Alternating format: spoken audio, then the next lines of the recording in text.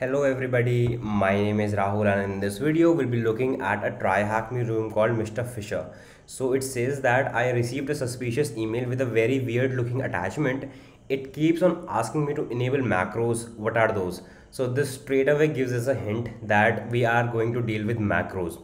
So macros is a type of scripting language that you can embed in a Excel or a Word file so that you can try to automate things to an extent. So nothing challenging, it just says that files you need are located in the home Ubuntu Mr. Fishes on VM, and I have the VM open up right here. So this is the document that we get. So if I straight away open it up, nothing specific is going to happen.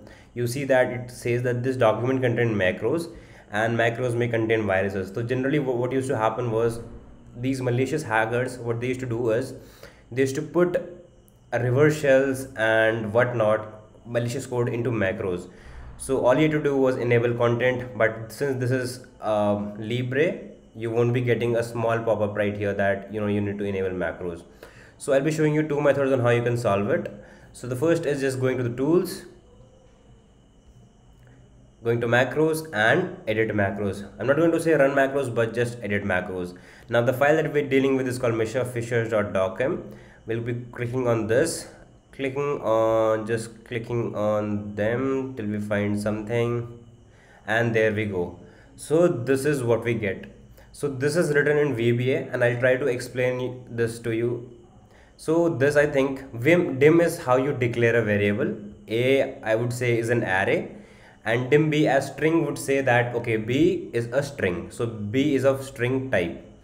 Ubound is used to find out the length of any specific thing that it is passed through. So in this case it is passed an array. So what is going to happen here is it is going to return the length of the array. So this is a typical for loop. The for loop says that okay, run this from I is equal to 0 up till the length of an array, and what you need to do is you need to XOR the ith index of this array with I, and whatever the answer is you need to store it in B.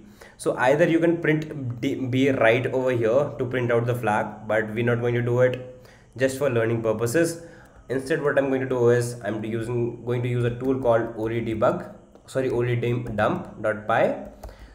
So this is a fantastic tool, and this is, I think, the only tool that I know which can help you deal with macros. If you know anyone tool, do mention it in the comment section. So the way you use it is you just call it out, and what you need to do is you need to just pass in the name of the file. I have downloaded the file onto my local machine, and as you can see, this is what you get as an output. I've passed in nothing special, and as you can see, it shows that A3 has something called M and A4 has something called M. So these represent macros. So whatever this is, it is either in A3 or either in A4. So what we're going to do is we need to select our stream. We need to select the stream by S, and let's just begin with A3 and just type in V. V, I think, is for verbose, and this is the exact same thing that we get right here. So this is the exact same function that was declared. So what I need to do is I need to copy it out. I'll just copy it and type in nano solution.py and bin python followed by this. And what I'll do is I'll just, I'm sorry about that, I'll have to go right back, but I'll just make a list out of it, and we'll just run the same function, or we'll run the same logic all over again, but this time what we'll be doing is we'll be printing it out as well. So the way we do it is by, let's just name it as A. This is the same thing, and let's call a character S is equal to this, and for I in range 0 up till the length of A, and S equals to S plus character. So what this character essentially does is it will find out the equivalent of that number. Let me just show it to you right here. So I just keep forgetting things sometimes.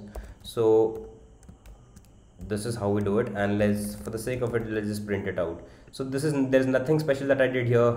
This is the exact same thing that I've done here. The only thing is that I'm printing it out as well. So what I'll be doing here is Python 3 sol.py, and there we go. This is a pretty flag. So thank you guys. I hope you learned something out of this. Do make sure to hit the subscribe button, and do tell me if you would like me to make a video on any such topic. Thank you.